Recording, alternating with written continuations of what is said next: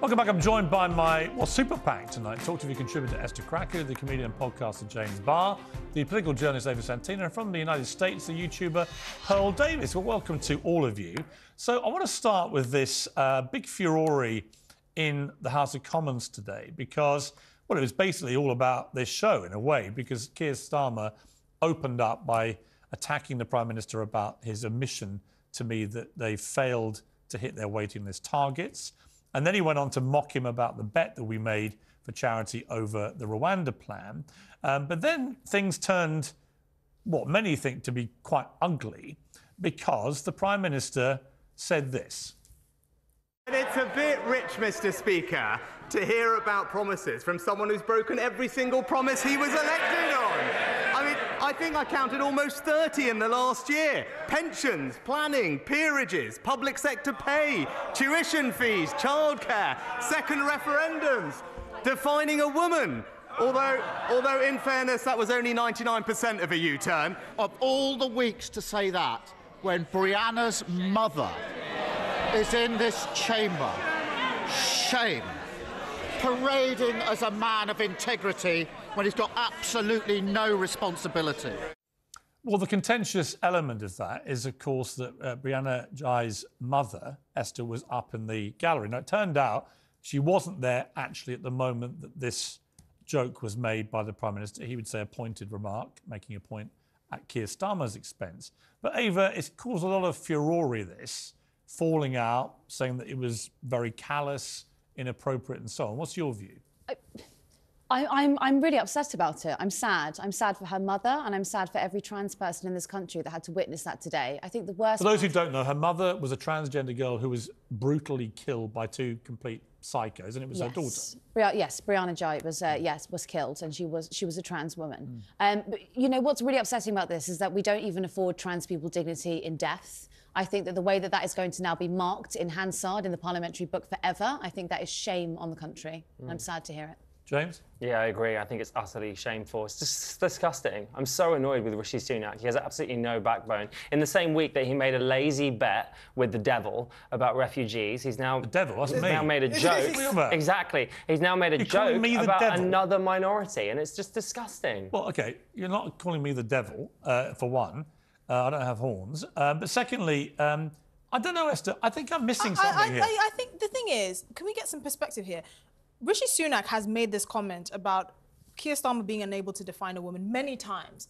And to be clear about the background to that, Keir Starmer spent most of the last 2 years avoiding it. Refusing to say what a woman was. Exactly. Then eventually saying women could have penises. Then he said, well, actually, 99% of women don't have a penis, meaning that 1% do. And the one time that he chooses to defend himself, or is himself on his record, is the unfortunate time that Brianna Ghey's mother is in the comments. I'm sorry. Look, it was in poor taste given the circumstances, but at the end of the day, it's a very valid point. No, it's not. It's in poor taste every day. Because it's a very valid point. Because the thing is, this whole issue about trans rights doesn't just is not based on one thing. It's also based on women feeling their rights. No. Let's just hear what you said. But that's the point that's being made. Trans rights. These are politicians. A right to exist. Hang on. Let's talk about. We've turned Westminster into a gossip fest. Nobody is disputing that trans people have rights to fairness and equality. Yes, they are. No, they're yes, not. They are. Here's what I'm disputing. I'm sorry, but it's 100% of women do not have a penis. Let's just start with a biological fact. Can you imagine? Right? This was not an attack on this poor woman who lost her daughter, had nothing to do with her whatsoever. This was an attack on Keir Starmer's inability to actually stand up for women's rights and to say unequivocally that women do not have a penis, which, by the way, is a fact. It is standing up for women's rights. The moment you try and pretend women have a penis, you are destroying women's rights. Trans women are women. No, they're not, okay? Yes, they are. And I'm sorry, unless you are how do you define a woman? Fighter who's having your skull crushed. A woman is a biological female. That's it. You will not understand it. I'm sorry. Female, unless you're someone who's having your child having to your female child having to share a bathroom with a biological man, you will never understand what it means for us to sit there and pretend like trans women. I think when you're drilling it down to and you have to think about women that have had hysterectomies. Are they no longer women? Let me bring in Pearl. I want to bring in Pearl. Been waiting patiently. Pearl across the pond. A lot of people clutching their pearls about all this, Pearl, ironically. But I just think that in the end, what Rishi Sunak did was, in a list of things that he claimed his opponent had made U-turns on, he made the completely valid point, if you take it in its isolation, that actually it was ridiculous to pretend that a percentage of women have a penis. And for that, he's now been branded transphobic. What do you think of that?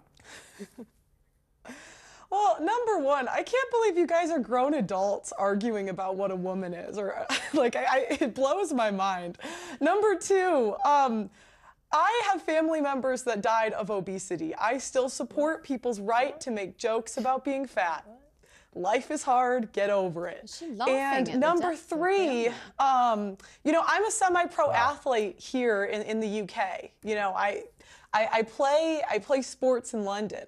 And I've actually had to deal with some of the consequences of women's spaces being, you know, having men come in them. Wow. And like, you know, I had a tournament last spring where there was a whole team full of men, you know, just dressed up as women. So is that fair? You know, I think I'd be more threatened by your recent tweet where you said that 16-year-old girls were hotter than 26-year-old women. If I was a woman and I saw that tweet and I saw you in a space, I'd be terrified. Then why aren't you protesting the age of consent laws in the UK if you're really outraged? All you guys do is you trying to find one thing out of context. What does that and you're changing the subject, really, when we're here to talk about, so are you. Is it all right for him to make jokes?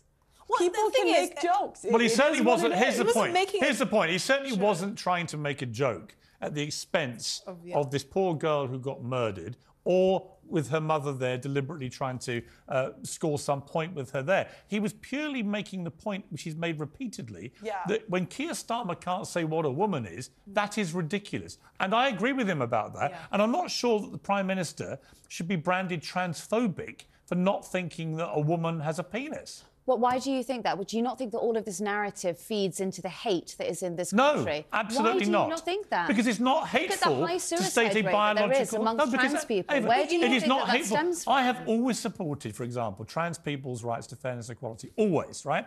I've been repeatedly called transphobic myself for thinking that a 6'4" biological male who becomes a trans woman athlete and starts demolishing biological females in a swimming pool and breaks all records or wants to be on the Olympic team, depriving a woman of a place and so on, that I think that is ridiculous. But that exaggeration has got nothing to do with Brianna. I'm supporting and defending women's rights. Similarly, Rishi Sunak thinks it is absurd that a political leader in this country should think that any woman has a penis. Can I pose to you? And he's right. Can I pose to you that it's quite possible that Rishi Sunak is a terrible politician and he didn't even understand the attack line that he delivered today, that was given to him. Well, half of his party didn't understand it. Kemi Badenoch said this: every murder is a tragedy, we can all agree. None should be trivialised by political point scoring. As a mother, I can imagine the trauma that Esther Guy has endured. It was shameful of Starmer to link his own inability to be clear on the matter of sex and gender directly to her grief. And that's the point. Here's the issue. We have turned Westminster into a gossip fest because Rishi Sunak has made this point about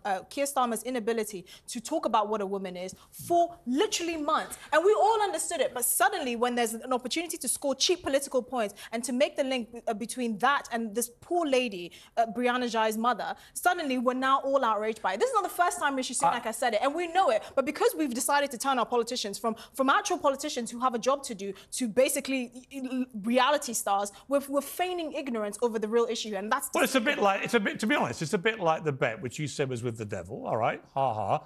Maybe I should get all hurt and upset about you calling me the devil. My sensitive little skin can't deal with it. You're not a minority. You're likening me to the most evil creature ever created. A made-up I'm so distressed, James. I want to burst into tears and take you to some Human Resources Committee meeting. Not. Right? I don't care. You can have a laugh at my expense. It's fine, mate. We used to be able to do it and get away with it without being arrested. I am a minority. No, you're not. I'm a middle-aged white bloke still on TV. And these are the words of the Prime Minister. They have an effect on real people. Yes, they do. Why weren't you but only when you deliberately, wrongly, disingenuously conflate two completely different things. Then they do. Also, I think it's very odd, that tweet from Kemi, where she's saying it's wrong to make jokes about murders, but you can clearly make jokes and score political points about a minority. No, she said it's unfair, it's not right, it's immoral to draw a link between a point that Rishi Sunak has made for literally months and then to try and link that because the fact that Brianna Jai's mother was in the comments. But she has some nerve when she's the one who introduced the trans guidance in December, which means that's called being a politician. That's her job. Okay, look, we've got to bring an end to this part of the debate. You guys are all staying for the next segment, where we're going to talk about something less contentious, the royal family. But just for the record, if, from my position is with the Prime Minister, if you are a woman, you do not have a penis. That's it. Doesn't make you transphobic. And trans women deserve absolute rights to fairness and equality. Right to the point they want to erode the rights of being a woman. Sorry, that's just what I feel. Let's go to the ad break. Let's go to the ad break.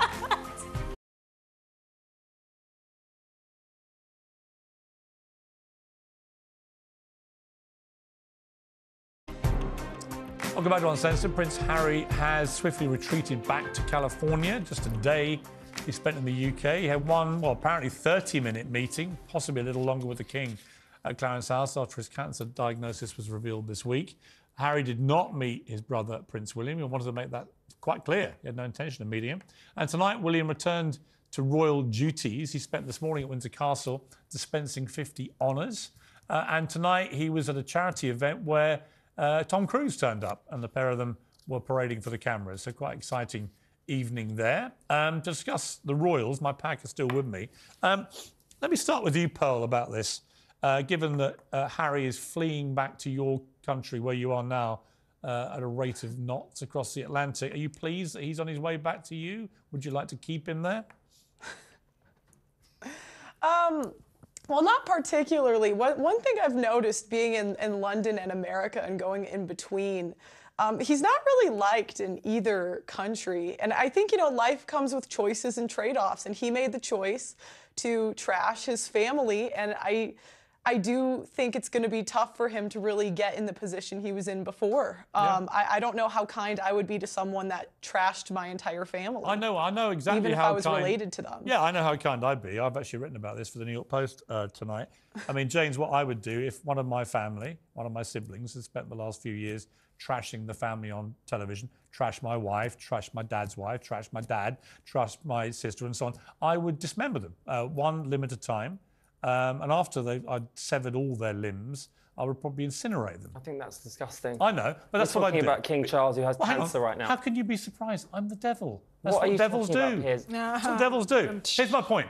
I mean metaphorically, right? What I mean is I would be utterly Why is this a enraged. conversation about Harry, who wrote a book a while ago that's like being read by everyone? Like, who cares now? Well, it's not just a book, is it? Why are we talking about this? He wrote, well, because he's just flown in to see his father. Yeah, because his dad and his is own brother, unwell. His own brother refused to see him. And now you're doing a segment on bashing Harry. Like, of course he doesn't want to stay in the UK. Defend him then. Well, of course he doesn't want to stay in the UK whilst you're bashing him on TV. Oh, you think he cares I'd what be I have to straight out say? here as well. Well, yes, go on, you defend him. Absolutely. Defend him. I think he's brilliant. I think he's been honest with his journey. Honest? In the He's lies family. through his back teeth. No, he hasn't. Yes, he has. What are the repeatedly. lies? List them. What are the Repeated lies. Which ones? He's been exposed. He certainly wasn't lying in that court case. Which court? Well, the mirror court case. Right, exactly. Well, okay. You want to talk about that? Not really, but okay, I'm just well then move on. That actually, a lot of the things you're saying aren't true. He's not lying. No, you can't just say he's a liar. He and his wife accused the royal family of being racist. That was a lie. There's no evidence for it. They've never produced any evidence for it. Caused enormous damage to the royal family. I think it's despicable. Ava, can you defend Harry? Do you think he should be allowed back into the bosom of his family? I mean, I could really care less about the royals, to be honest, altogether. But look, which in itself might be a problem for them, right? Well, because I think all this does is diminish the stature of the monarchy. The more there's trashing each other, the more feuding and so on, the less good it is. I think that, I think the people who've got the hardest job to play for at the moment are William and Kate, because they are going to be the eventual successors. And I think that you've got 60% of the population now don't care for the royalty, don't really want to keep funding it. They're the people who've got to impress the rest of us. Would I be more interested if they were engaging with Prince Harry? Perhaps I might start liking them again. I don't know about you. I've said what I would do if it was one of my family, right? I'm not advocating that should happen. I'm just saying, if that was my family, that's what I'd feel like doing. I mean, I would be that angry, right? What do you feel about this from a family point of view? Yeah, I think it's difficult. Never mind the fact that he's dashed all the way here to see his father who's got cancer. Whereas Meghan hasn't once gone to see her own father, who's reported to be dying. Oh, that is so unfair. 17 miles from her front door. He's been violent. Okay, I'm just saying. You may not like it, it's a fact. No, but your argument about say Allow Esther No, but the thing is, I think it's difficult to say what they should and shouldn't do because, I mean, I know what I would do in that situation. But again, people change, people can forgive. But I think we have to contextualize what William is actually dealing with. He has a wife who's basically out of action. He has 3 young children. He has to take on more responsibilities. Yeah. You know, and he has to support his father and Queen Camilla. I can understand. And he may have to consider the possibility now, and he's probably becoming being a regent, co-regent, yeah. Well, not just maybe stepping in to do the duties if the king is incapacitated, or even if his father, was to tragically die from this cancer, which could happen, then he would be a king in his early 40s, right? I mean, with 3 young kids, right? Which It's a serious time for William. So I appreciate that on his top list of priorities is not really being interested in extending an olive branch to Harry. That is his job, by the way. No, but you say that like that's a problem. The thing is, like as well, there's also the concern. What if Harry has Netflix cameras taping every conversation that they have? Where is the trust? I wouldn't trust him as far as I could throw him. I can understand that he has more important things to do. I personally, I'm a Christian, so I might send him like a carrier pigeon, being like, I still don't like you, but. Here you go. All right, let me bring Pearl back in. Is that Christian? I mean, let me ask Pearl. Pearl, what do you think of Meghan Markle in all this? I think that sometimes forgiveness is letting people lie in the bed that they made. You know, that's not if someone I don't know robbed which Bible me, you're referring to. I think if somebody robbed me, I don't have to let them back into my house. Right. I can forgive you, but it doesn't mean I have to keep dealing with you. Yeah, the idea William should have to forgive his brother after all he's done. Why should he? No one said he has to forgive his brother. Well, the thing is, as well, where is this definition of forgiveness? Where have you got this definition of forgiveness from? What's your definition of forgiveness? To let go of something that someone has done, not like you have to let them back in your house. But well, that's a strange let definition. Go of something that someone has done without absolving them of the consequences of doing that. I'm absolutely I can baffled fully by this forgive someone entire who robbed me conversation. You can't be baffled. I am. I don't know why you're asking about Meghan. I think it's completely irrelevant what Meghan's up to. Meghan is the front page of every paper is about this story. About why Harry are you baffled? and William. You read the papers? No, the story is that King Charles is unwell, has cancer, and that we need to wish him our best regards. The story isn't, oh, Harry rushed over. Why is there a news alert from BBC telling us William won't be seeing Harry? Because actually it's quite interesting that the young man who may be king sooner than he would want to be, that his only sibling, they hate each other so much they don't even talk. Well, you don't know they hate each other. No, I do know for a fact that they do. You can make the case. William certainly hates Harry for what he's done. I think you can make the case. I know he doesn't talk to him. Harry has stressed out his father with the release of Spare and all of that. And I think it's a bit ironic that he's rushing over to his side when he's ill, but he didn't really care for his mental health when he was releasing I think that's Spare. up to them. No, but I think that's a fair point. I think it's stupid to suggest. You know what? He had a trouble. He stayed in a hotel. I don't think he's made King Charles. Harry stayed in a hotel on this trip. I suggest next time, given you're such a fan, he comes and stays with you. He is more than welcome. Of course he is. And also Meghan, I will roll out a red carpet. Oh, of course you would. Yeah, of course. All hypocrites stick together. All right. Thank you.